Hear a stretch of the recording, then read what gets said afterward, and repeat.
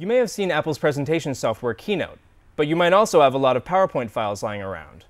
After a while of watching the same fonts, images, transitions, and builds, those presentations can seem a little dated or unoriginal. If you want to try to liven things up, import them into Keynote. Here's how. Simply open Keynote, select Open an existing file, and locate the PowerPoint presentation. Click Open, and now you can see it's opening directly in Keynote.